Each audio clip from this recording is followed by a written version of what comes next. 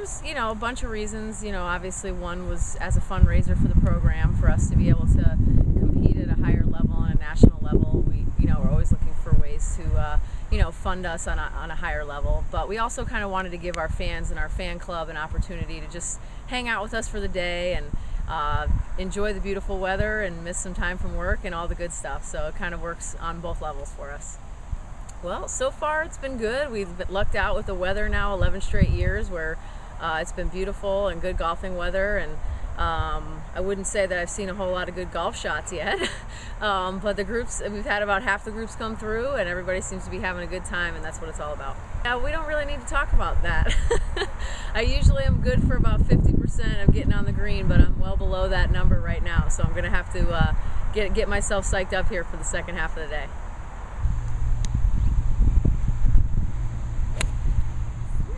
That's what it's supposed to look like? It looked like a shot.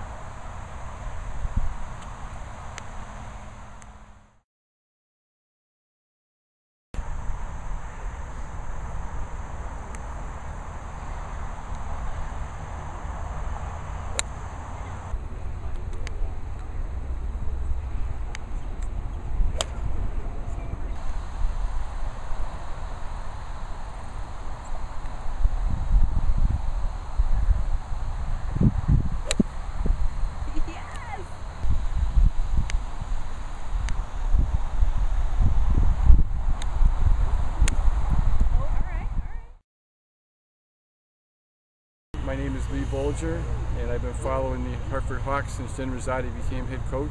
Been a member of the Flight Zone for as long as it's been in existence, which I believe is 11 years. Today we're out here playing golf with my friends, and right now we're 1 over, and we're having a pretty decent day. The weather's great, and we're really enjoying ourselves like we do each and every year that we've come and participated in the golf tournament.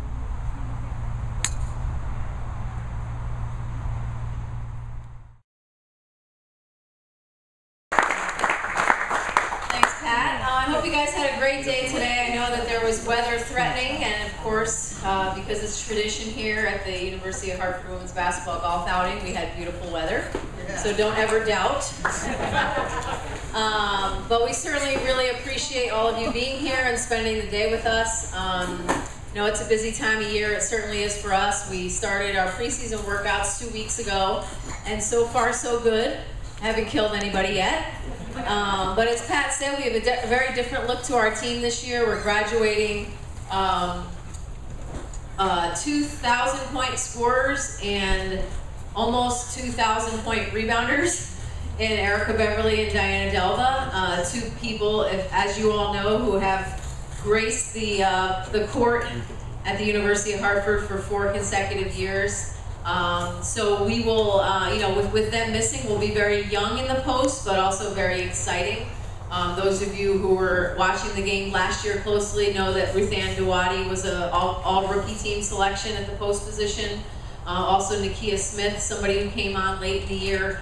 We have a junior in Kyoka Mars-Garrick who should have a breakout season, and of course a pair of lowly freshmen to add to our post depth.